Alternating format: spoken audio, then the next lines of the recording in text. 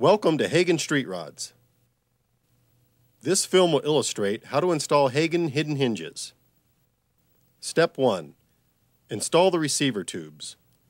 Position of these tubes is critical, so let's go over a few things before we start. Here are 3 examples of pillars. We want to get the receiver tubes as far apart as we can and as plumb as possible. Make sure the car is level and mark a plumb line.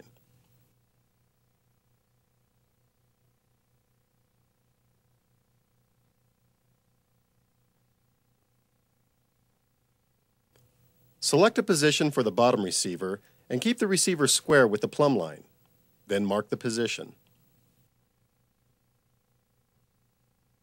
The straight edge shows our position is parallel to the plumb line. Next, select a position at the top. The top pin loop sets against the outside panel on this setup. Both receivers must set flush against a straight edge. The minimum distance between the receiver tube and the outside of the body is 5/8 of an inch.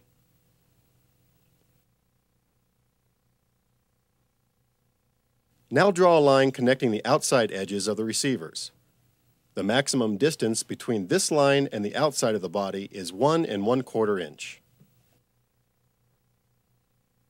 Let's take a look at an early 30s pillar. They tend to taper at the bottom. We'll start with a plumb line.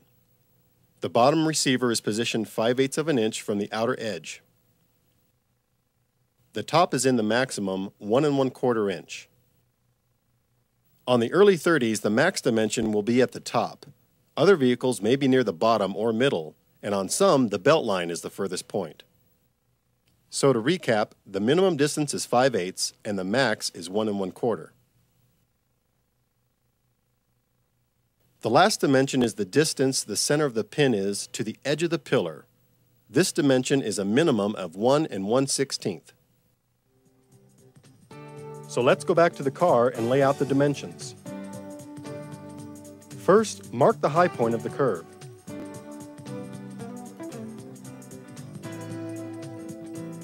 Draw the horizontal line and mark 1 1/4 inch from the outside.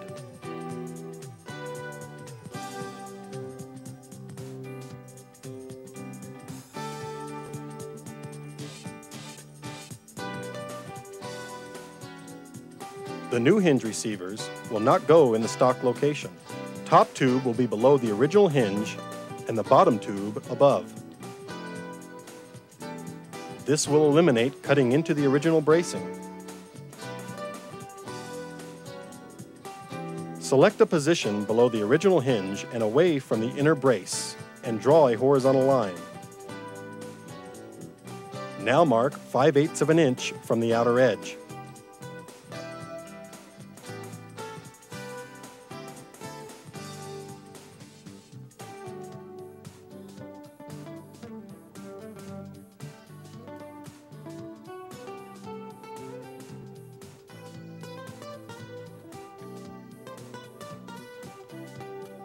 Connect these 2 marks with a straight edge. The line must be on or to the outside of the maximum 1 1/4 mark. If not, the receivers will have to be moved closer together. With the receiver tube position selected, mark the 2 inch by 2 inch sections to be cut. Step 2. Cutting in the hinge receiver tubes. Before cutting, reinforce the A-pillar with a temporary brace. Make precise cuts.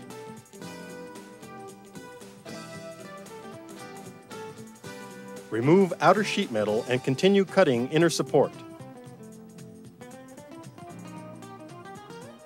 Check for proper fit and trim opening as needed.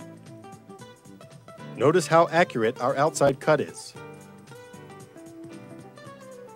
The inside cut is not as critical. Step 3. Prepping the receivers for installation. With hinge pins installed, tack weld the nuts in place.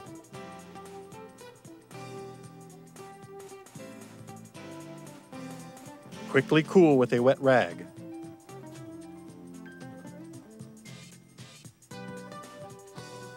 hinge pin must slide in and out freely. The doorstop pin will need clearance to slide in and out. Hold receiver in place and determine where to cut an access for the doorstop pin. Warning: it's easy to weld receivers in the wrong way. The large hole along the pin goes towards the front of the car. The dome light switch plate must be welded to the back of the top or bottom receiver. The mount hole is off-center and goes towards the hinge pin side.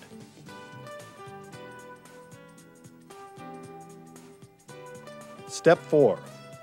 Welding and bracing the receiver tubes. Hold top receiver flush and square to the cutout and tack weld. Do the same for the bottom receiver.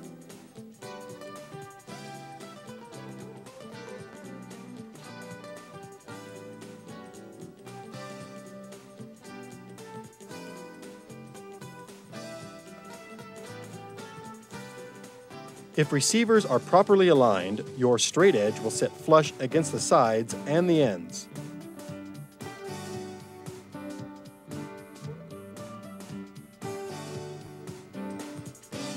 Now cut back the outer sheet metal to expose the inner support.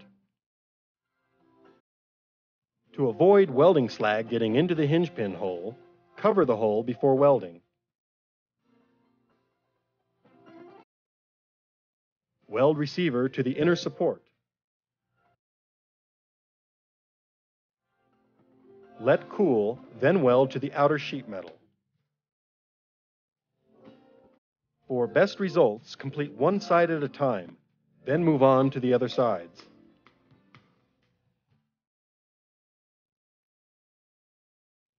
Dress the welds with a grinder, then bevel the edge with a file.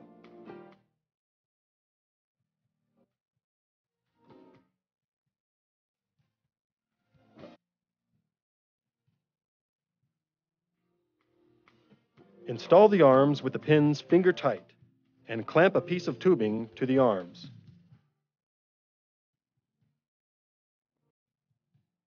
Swing the arms together as a final check for alignment. Bottom hinge will be stiff as it cams over the spring-loaded ball stop.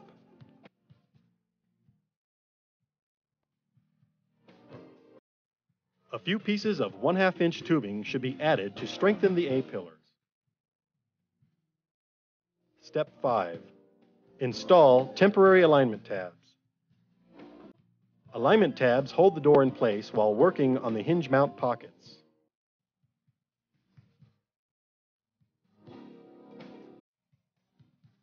Weld the door tabs across the top.